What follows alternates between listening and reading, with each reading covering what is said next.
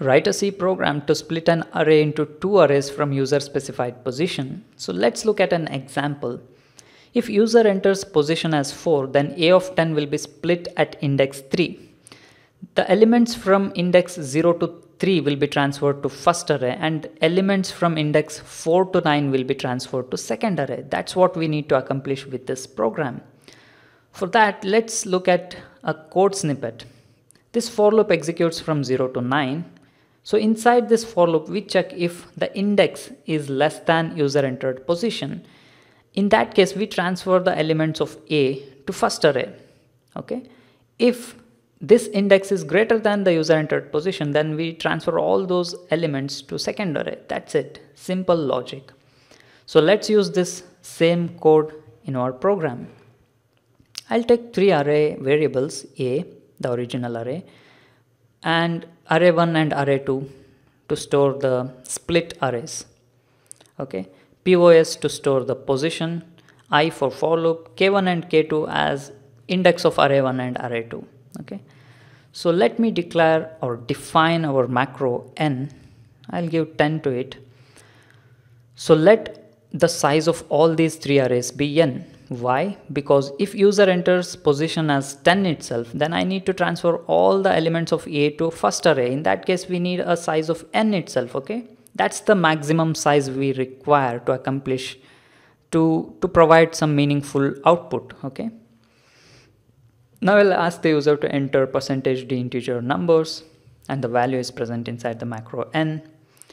Now initialize I to 0 because index of array starts from 0. Iterate through this for loop until I is less than n, and for each iteration of this for loop, increment the value of I by 1.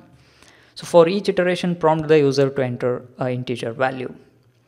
So once the iterations complete, A of n will have 10 elements, 10 numbers, integer numbers entered by the user. Now let's ask the user to enter the position to split this array into two arrays. Enter position to split the array into 2. Scanf, store the user entered number, integer number, into address of integer variable POS. Now let's loop through this A of 10. So initialize I to 0, iterate this for loop until I is less than n. For each iteration, increment the value of I by 1. So here I'll check if the index is less than the user specified position. So we are looping through, we are visiting each element of array A. So if index is less than user specified position, then transfer that element to first array. Okay, I'll assign K1 here.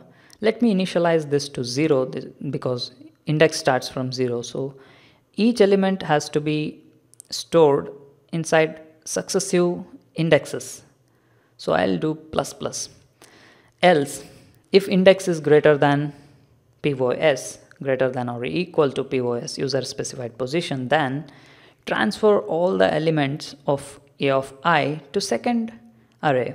So index, I'll give K2. So index starts from 0. So let me initialize K2 to 0 as well.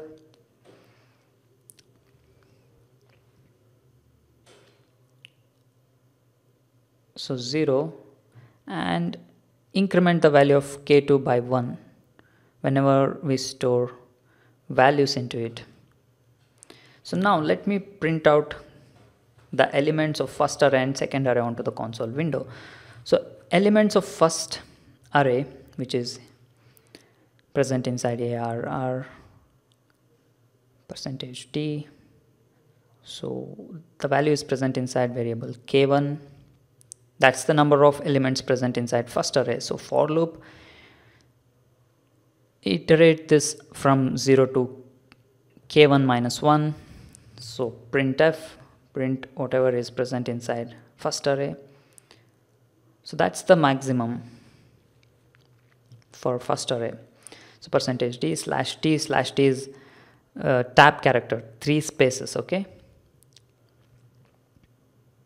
So this for loop iterates from 0 to k minus 1. Okay. So let me copy this and paste it and display the second array elements. Oh, I have ARR1, ARR2. Okay, ARR1 and ARR2. K2, K2 here. And I think I misspelled it. ARR of 1, I guess. ARR of 1, ARR of 2. Okay. So let me fix that. That's it. Let me compile this program and run it. So I'll give 1, 2, 3, 4, 5, 6, 7, 8, 9 and 10. I'll give 3. Now this array will be split and first array will have 1, 2, 3 and the second array will have 4, 5, 6, 7, 8, 9 and 10. So let's check that. Okay, the first array has elements 1, 2, 3 and the second array has elements from 4 to 10. So the index 7 and 3 plus 7 is 10, which is equal to the original array size.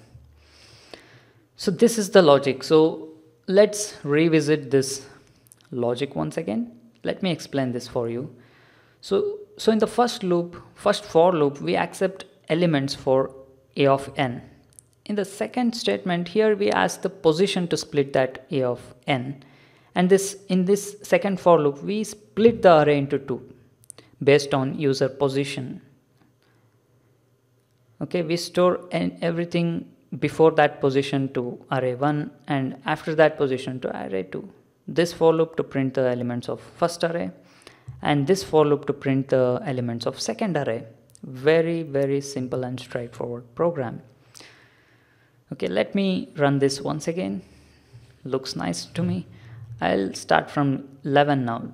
11, 12, 13, 14, 15, 16, 17, 18, 19 and 20. Let me split at 7. So 11 to 17 will be stored in first array. 18, 19 and 20 will be stored in second array. Let's check that and it's working. You could split this array at any interval, okay? So again 7 plus 3 is 10, which is equal to the size of original array. That works. You could try for different positions to split that A of 10 into 2 arrays, okay? So please visit the link present in the description section of this YouTube video for source code, notes and discussion about this topic. Please stay subscribed to our YouTube channel and blog. Share this video with your friends on WhatsApp, Telegram, LinkedIn, Twitter, Facebook, etc. And please do not forget to like this video on YouTube. Thank you.